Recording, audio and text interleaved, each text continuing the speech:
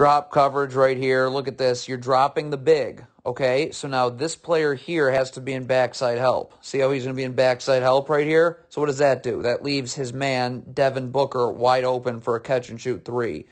So let's take a look here how you actually can get a stop off of this. You obviously first need to cut this player's drive off here. Okay? You're forcing him this way. The second he hesitates, picks up his dribble, brings his dribble back, does anything other than attack off of this big's hip, I can recover. In the meantime, where is this player going? The backside help is standing and waiting. Okay? But I'm going to be able to bump you back quickly anyways. But instead, you're in drop coverage.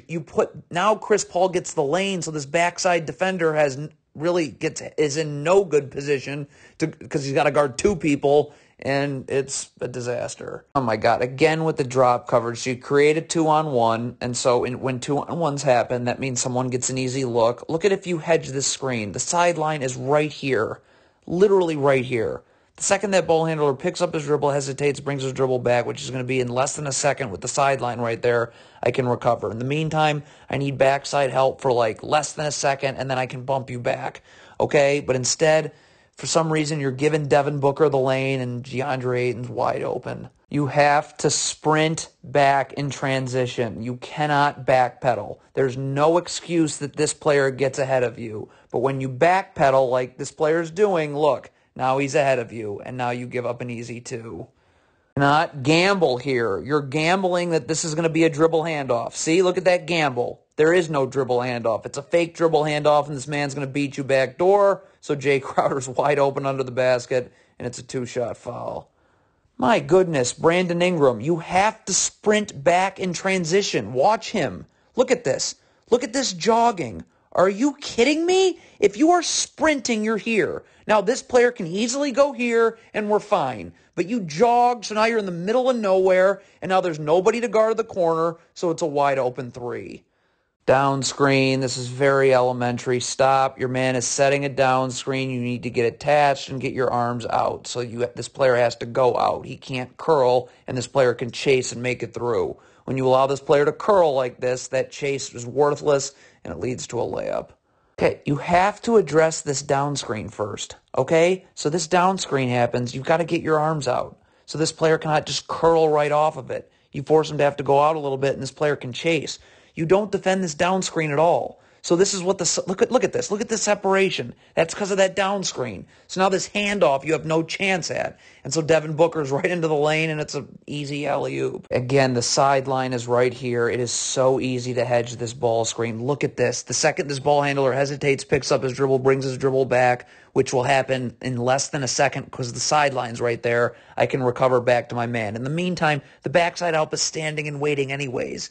But instead, you're running this stupid drop coverage, and now Chris Paul gets right into the lane. It's a 2-on-1, and it's an easy two for Ayton. This just can't happen. You cannot be standing in the paint. Look, this player's in the paint, okay? His man is in the corner, as we're about to see here. So now look, now instead of you just being level with your man and ready to lift with him, now this forces a switch, which is totally botched, and now this player's wide open for a layup. Wow. Okay, so you switch this ball screen. There is no reason. Okay, hold on a second. This player cannot be guarding past the three-point line. You need to take a step in. Then this player needs to bring his man this way. Okay, make sure he goes this way because there's no place to go. I can stunt without moving my feet and recover. But instead, you're just guarding one-on-one on an island. You get caught in the air, and there's a two-shot foul. Here we are again in drop coverage. Look, you're just creating a 2-on-1. Like, that's all. You're just giving up a 2-on-1. That's your ball screen defense. Okay, let's get up and hedge.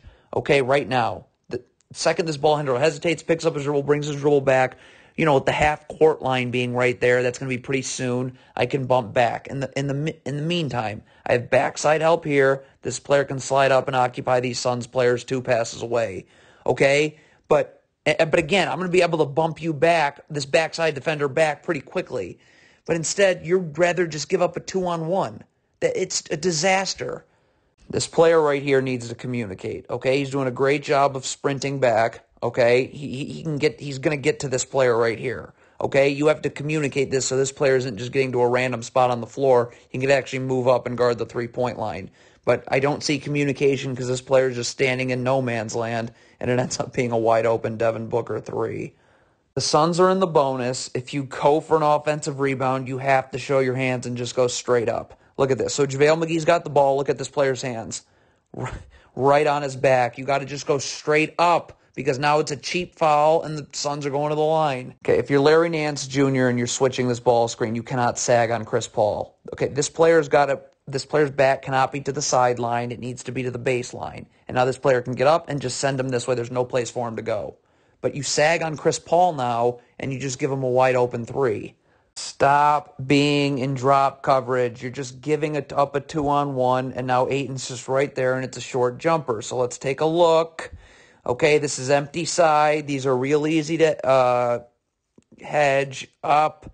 Okay, this player's right here. This player sinks down and occupies the Suns players 2 passes away. Second, this ball handler hesitates, picks up his dribble, brings his dribble back, does anything other than continue to attack off of this big's hip. Okay, I can recover. All right, in the meantime, again, I have backside help, so I'm not worried. All right, but again, I'm going to be able to bump you back quickly anyways. But instead, you just want to give DeAndre Ayton the lane, and it's just too easy. Here you go again in drop coverage, so you're just giving Chris Paul a wide open mid-range jumper. I mean, he is an artist at that. So, Jesus. So anyways, hedge, get Chris Paul out of the lane, okay? The second he hesitates, picks up his dribble, brings his dribble back, does anything other than attack off of this big's hip, which isn't going to be for very long because the sideline's right there. I can recover. In the meantime, I need backside help right here. But again, I'm going to be able to bump you over quickly anyways. But instead, no, you want to just give Chris Paul the exact jumper that he masters. Why is Valanciunas backing off Ayton here?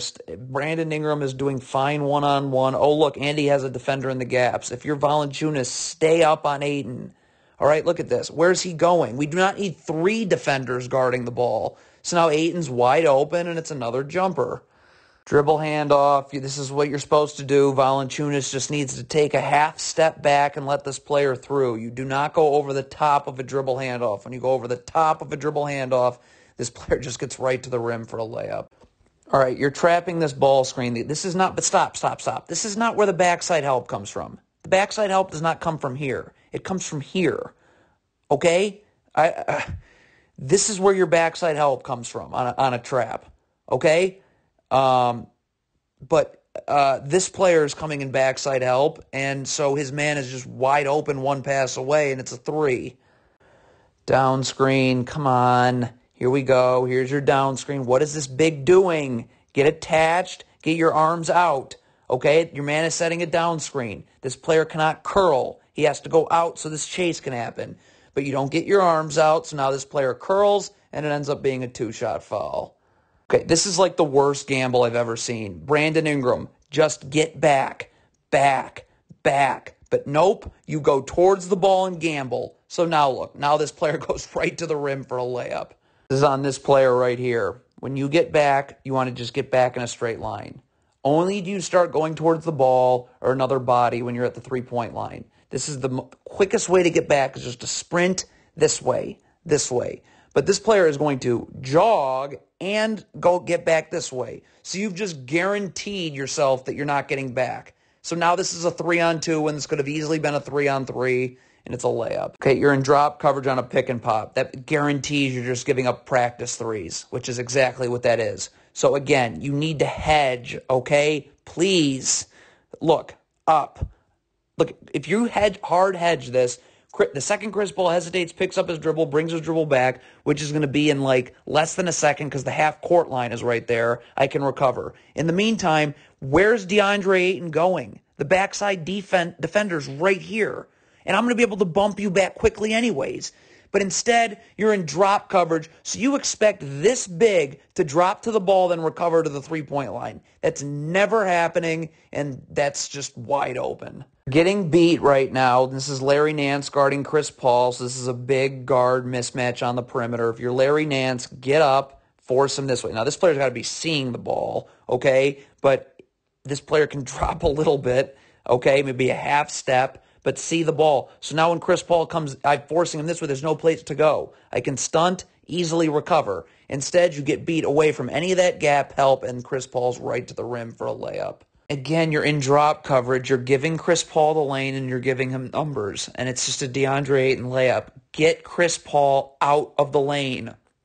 Look at this. Look if we hedge this ball screen. Before I even get into any of the other stuff, where's this big going? The backside defender is standing and waiting. Okay? Also, obviously, the second Chris Paul hesitates, picks up his dribble, brings his dribble back, does anything other than attack off of this big's hip this way, which pushes him further away from the play, I can recover and bump this backside defender one step back to where he was. But instead, you want to just give Chris Paul the lane, give him numbers, and it's a layup. Again, with drop coverage, Chris Paul again gets to go to exactly the spot he loves, and it's just a wide open jumper. Okay, so we'll take a look. Let's see. We can hedge this for sure. Get Chris Paul out of here. The second he hesitates, picks up his dribble, brings his dribble back. Okay, does anything other than attack off of this big's hip, which isn't going to be for very long anyways if he does, because the half-court line is right there. I can recover. In the meantime, this player isn't rolling anywhere because this backside defender is literally standing and waiting for him. And I'm going to be able to bump you back quickly anyways, one step. But instead, you just give Chris Paul the lane and you allow that mid-range artistry to continue. So again, you're in drop coverage and Ayton's going to pop here. Stop. Look at how far over this big. It's big has to drop to the ball and then recover to Ayton. That's never happening. Look, now Ayton just gets it, pump fake and go into the lane, and an easy two. So how do we guard this ball screen? All right, let's back it up to the beginning. All right, this is an empty side ball screen, so this player can get up, backside defender from right here. This player can occupy these Suns players 2 passes away. Second, Jay Crowder hesitates, picks up his dribble, brings his dribble back, does anything other than attack off this big hip this way. I can recover and bump you back, which is going to be quick. Okay? But instead, you're in drop coverage, and you're just asking Valanciunas to drop to the ball, then pop out to DeAndre Ayton, and it's a disaster. You want to be in the gaps on this drop coverage situation, you've already got to be in position. If your feet take you inward, you're never getting back outward. Look at this. Look at this player. See how his feet are moving inward? Look at his feet. His feet still moving inward. Boom, you're dead. Now you're never getting back outward, and it's an open catch-and-shoot three. There is no reason to sag on Devin Booker. Stop. Just cut the court this way, okay? All you've got to do is get up and send him here. I have gap defenders all over the place. But instead you sag and you give up, well, it ends up being a 3-shot foul. Again with drop coverage. Again letting Chris Paul get right to his favorite spot, and there you go. This is like a comedy show at this point. Please get up and get Chris Paul out of the lane. The second he hesitates, picks up his dribble, brings his dribble back, does anything other than attack off this big hip this way, which isn't going to be for more than a second because the half-court line's there, I can recover. In the meantime, the Suns' spacing isn't any good. This backside defender can get up and take Ayton's role, and I'm able to bump you back anyways quickly. But nope, let's just continue to give Chris Paul this wide-open jumper. Don't go up the gut of a down screen. If you're Brandon Ingram, you have to chase this way. When you go up the gut like this, bad things will only happen. You go up the gut, wide open three.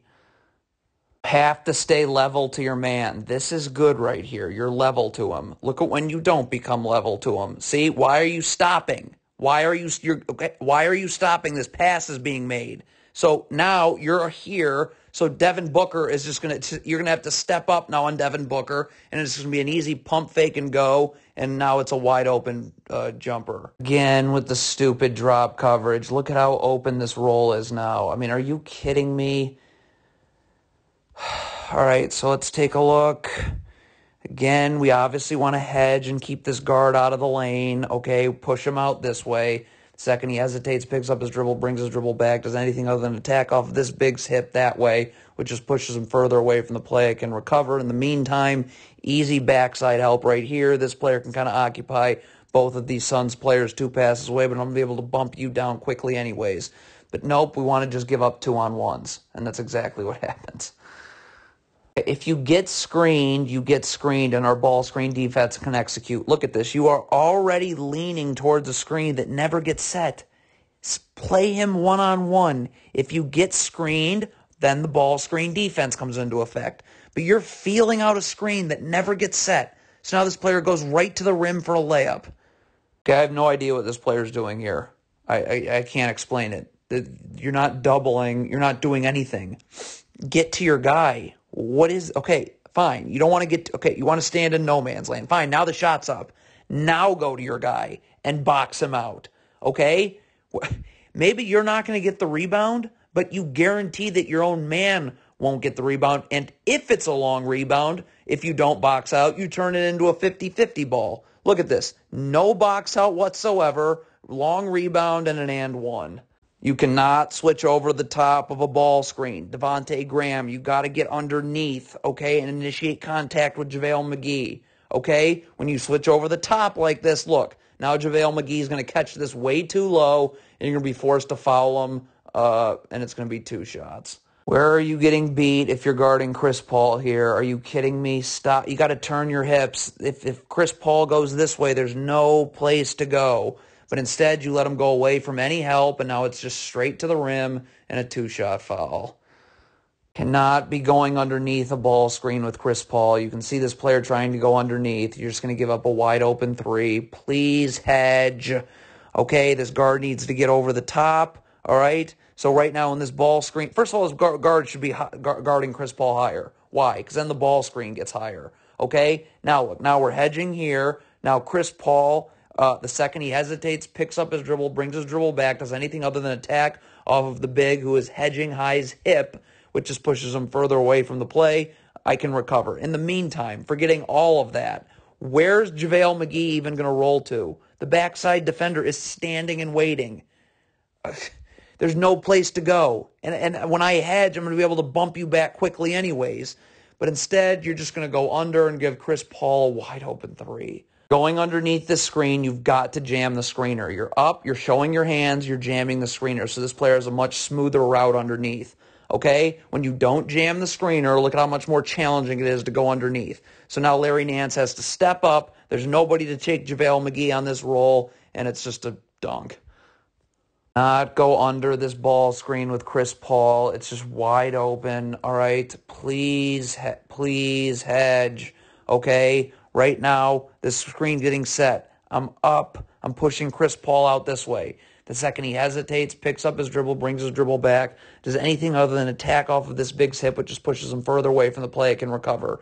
In the meantime, I need a backside defender right here. But if Chris Paul, who remember we're pushing out here, wants to make a skip pass all the way here, I have plenty of time to recover. And it doesn't matter because I'm going to be able to bump you back quickly anyways. But instead, you're just constantly giving him wide open 3s. Okay, so now you switch this ball screen with Chris Paul, okay? Beautiful. So, Larry Nance can't sag. We have a defender right here in the gaps. He can even get up the line a little bit. But get up, force him this way. There's no place to go. But instead, you're not sending him anywhere. You're just going to end up sagging. Look at this. And this is incredible. Sag, wide open 3.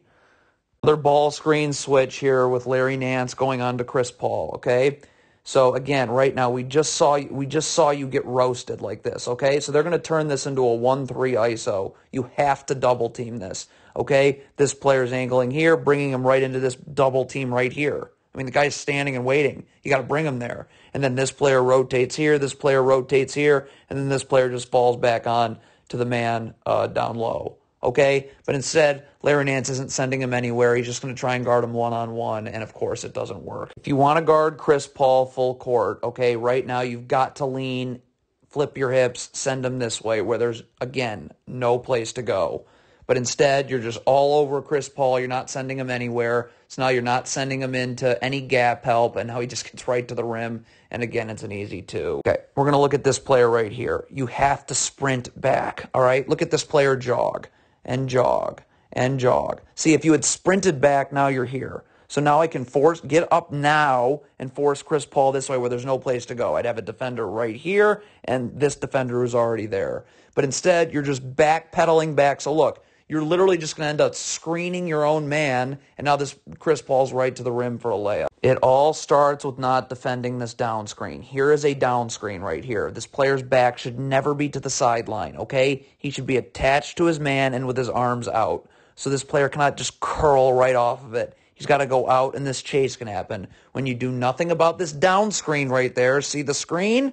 Look at the separation now. Now you're screwed off this dribble handoff. And now Devin Booker's going to get right into the lane, draw help. That's going to lead to an open jumper. Again, stupid drop coverage. You're giving up a 2-on-1. So now DeAndre Ayton misses. Big has to contest so he can get it right back for 2. So let's not just give up 2-on-1s. That's always a bad idea, I believe. So this player should be up. Again, look where the sideline is. The second Chris Paul hesitates, picks up his dribble, brings his dribble back, which is going to happen in a second because the sideline is right there. I can recover. In the meantime, I need backside help here for like 1 second, and then I can bump you back. But instead, nope, let's give up 2-on-1s. Let's let DeAndre Ayton catch it right in the lane, and it's an easy offensive rebound and put back. If you're switching a dribble handoff, it sure better be on time, okay? Look at this. This player's not come off this handoff yet. If this player comes off the handoff, then you go here and you go under here. But you're already switching a handoff, so now it turns into a fake dribble handoff and a 2-shot foul for Phoenix. Again with drop coverage. So the Suns are in the bonus. Look at Devin Booker's going to snake dribble right here. So this Brandon Ingram, who's defending from over the top, now has to stay over the top because you allowed Devin Booker to snake dribble like this. So now Brandon Ingram's just going to get to gamble and get called for a cheap foul there. But you've put Brandon Ingram in such a bad spot to defend him by having to defend from over the top. So get up, push this guard out this way. The second he hesitates, picks up his dribble, brings his dribble back, does anything other than attack off of this big's hip, okay, I can recover. In the meantime, this player has no place to roll to. The backside help is right there, and I'm going to be able to bump you back quickly anyways. But instead, you make Brandon Ingram have to guard from over the top, and that just ends up leading to a cheap foul and 2 shots for Phoenix. Okay, so you finally hedge the screen. But the problem is, again, what do we say? Whenever Chris Paul hesitates or brings his dribble back. Well, he just brought his dribble back now, so Valanciunas should be sprinting back. This backside defender should be up here, but again, Valanciunas should be sprinting back and already bumping this player back. But what is Valanciunas doing? He's standing out there for so long, and now this player's just be able to get it, go right into the lane, and it's a layup. One more drop coverage for the road, I guess. Look at this. You just give Chris Paul the lane. So, I mean, it's just you get and a layup. Okay, so again, you run drop coverage, but the second Chris Paul hesitates, picks up his dribble, brings his dribble back, I'm gone. Okay? And that happens quickly when you hard hedge. Again, also, I mean, where's this player rolling to? The backside help is right here. And I'm going to be able to bump you back anyways. But it's just, this ball screen defense is so pathetic.